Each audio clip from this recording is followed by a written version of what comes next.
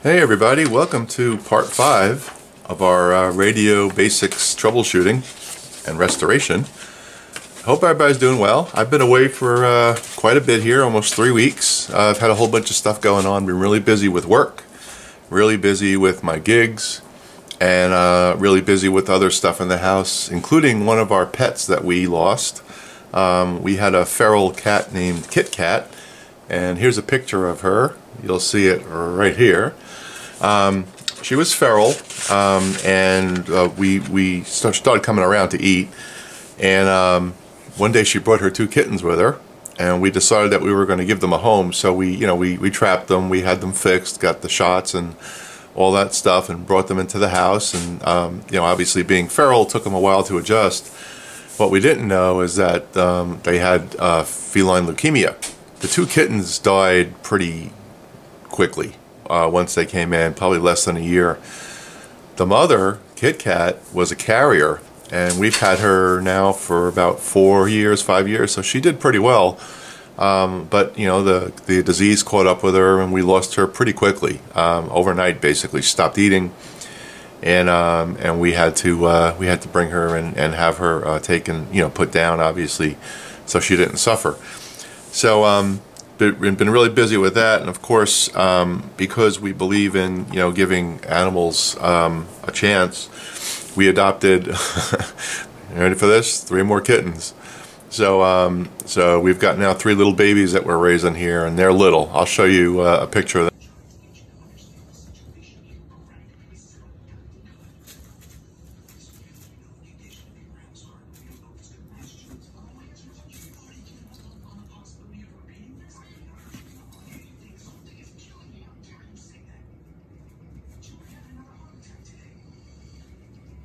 But yeah, so we've got our hands full a little bit. But back to our part 5. So let's again, as we've been doing in this series, let's recap what we did in part 4. So if you remember, in part 4 we were having a problem with the B+, and let's identify what we covered. So we talked about finding the root cause of our problems, and of course we found that there was a solder bridge which basically took out our rectifier tube. We learned that if you do a visual inspection before ripping parts out, that's always the best way. You'll typically be able to find things, if at all possible. And then we decided we were going to check our voltages. We said if by checking the voltages, it gives us a baseline as to where we are. We said that we would use a chart, which we created, and we showed you the chart. And the chart basically told you what the voltages were prior to me replacing the caps, which I'll show you in a moment. So the gist of it is, be methodical about this stuff. Don't just start ripping out stuff, and you'll be in good shape. So let's take a look under the radio at this point.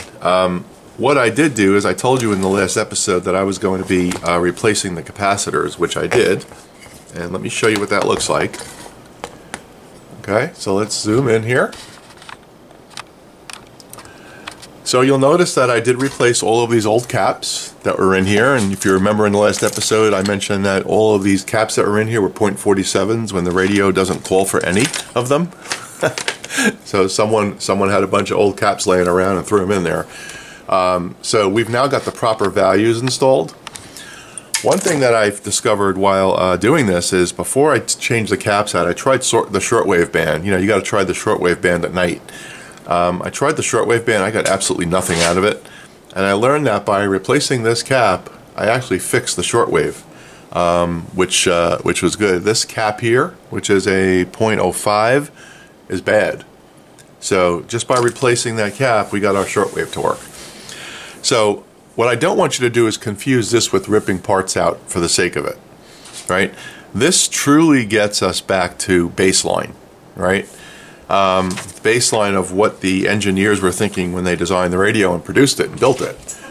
So let's talk about a couple of things here. So when you have a problem, right, if you remember with our solder bridge and our rectifier tube, how do you find it? There's really 2 methods of doing it. One is the shotgun approach, right? We spoke about that, where you just start replacing stuff. And you test all the resistors, the coils, everything. You replace it out of spec, but sometimes it works, but sometimes it doesn't. right? You could do all the checking you want. You're not always going to find it. So what we really need to do is a more controlled method of understanding what's wrong in a radio. So as you know, that there's two sections in a radio. There's the RF section and the audio section. And typically what we want to do is we want to follow the signal path, right? And we want to only check the necessary parts as we go into each section. Right, so the signal path, as you know, comes in from the antenna and goes out to the speaker. That's really the start and the finish. Now there's a really simple way that you can do this when you're troubleshooting your radio to figure out if the audio section is working. And the best place to start that's in the middle of the radio, right? So you'll know, do you need to work backwards to the RF or forwards to the audio? Very simple. And I'll show you on the schematic here when I'm talking about where that line of differentiation is. So take a look right here. Okay. So the way that we're gonna check this out is, we're basically gonna start right at the volume control.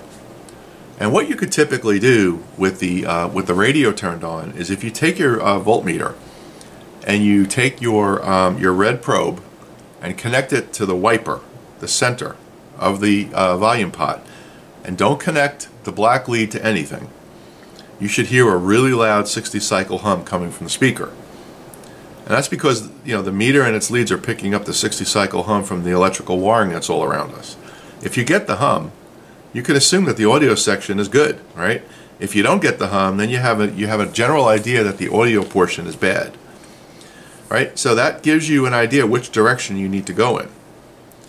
So what we're going to do in part 6, when we really start digging into it, is we're going to start troubleshooting the audio section, and that's going to of course be assuming that we didn't hear the 60 cycle hum. In this radio we know it's working. In part 6 we're going to start troubleshooting the RF section, and we're going to assume that we got it, and then we're going to show you what things you can check minimally to understand where your problems are. So let's do that test with the center terminal of the wiper of the volume pot, and I'll show you exactly what we're talking about. So let me set that up and we'll be right back. Okay, we have our radio on. I'm going to warn you up front, this is going to be loud, so if you're wearing headphones, be careful. So the radio's on. Now you'll hear we have a definite hum in the radio at this point, and that's a problem with my voltage in my house. If I put this in another outlet, I'm not going to hear that. But let me show you what I'm talking about. So here's my meter. Here's my two leads. I'm holding this one and not connect that to anything. Okay? I'm going to take this lead and put it on the wiper of the volume pot. And here comes the noise.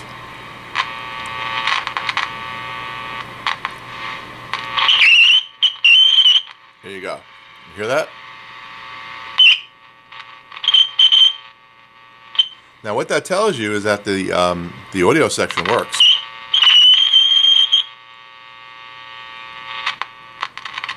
It's a little hard to grab this thing. There it is. So that proves that the RF section's working. So that's a really simple test.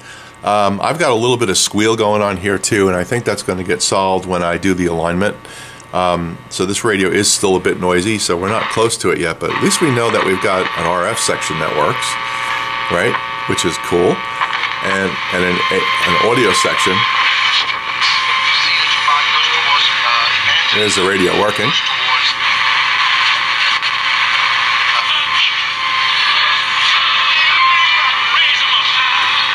All right, let's get to the next step. Alright, so the next step here is going to be checking the voltages again, because we did make some changes in the radio. I don't expect that they're going to be very different. I think they're going to be pretty much the same. And I want to explain one thing here. So when we checked the voltages last time, I had indicated that on the 6SQ7 tube, on pin 6, I was showing 105.6 volts, which seemed a little bit high. But one of the things that I was educated on is, when these voltages are put on a schematic, you don't really know what the test conditions are. You don't know if they've got a station tuned, a strong station, a weak station, no station, a signal generator, an audio generator. They don't tell you any of that on the schematic. They just tell you, here's the voltage. So you can get varied voltages on these things. It's really nothing to be overly concerned about. That's something that I really didn't consider in the last episode when I spoke about that. So I did check these voltages quickly before I started up the camera, and they are pretty close to where we were last time. I'll see if I can get this in the screen here. And the one I want to show you is pin 6 of the 6SQ7. And let me get my light so I can see. And that will be right here. And I've got 109.1. So it actually went up a little bit, but I don't know if you saw that because of the light.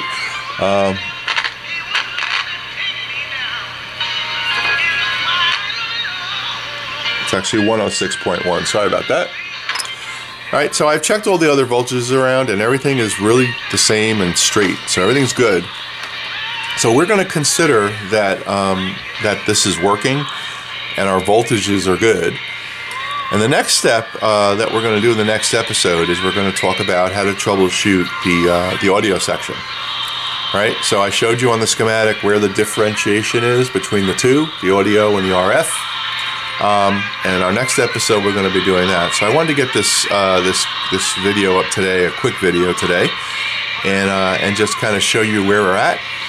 I still see some resistors in here that we're going to have to change, like this old dog bone right here. But I'm purposely not doing it yet because I want to prove why it needs to be changed. One other thing that I want to mention here is on this tone control. There's a ceramic disc cap here of 0.47 again. Which is for our tone, and that's I don't think is what it's called for here on the tone control on this thing. And I want to go through that and make sure that I identify that correctly and replace it with the proper value. So we're going to do that as well, and that comes right off of that tone control, and it goes over to the 6SQ7 pin 4. So we're going to make sure that we identify that correctly as well, and that we replace it with whatever we need to replace it with. Alright, so I'm going to end this video here. It's really quick and dirty and simple. And in the next episode, which I promise won't be 3 weeks from now, it'll be sooner, we're going to start going through the troubleshooting of this thing and get it to a good spot. So until then, I hope everybody's well. I hope everybody's having a great day. And I'm going to go upload this. And by the way, let me turn this off. YouTube is acting strange again, so I'm unable to upload videos the traditional way, so I have to do it in a roundabout way, which is really annoying. But we will get the video uploaded to you. Okay, everybody have a great Sunday. Take care.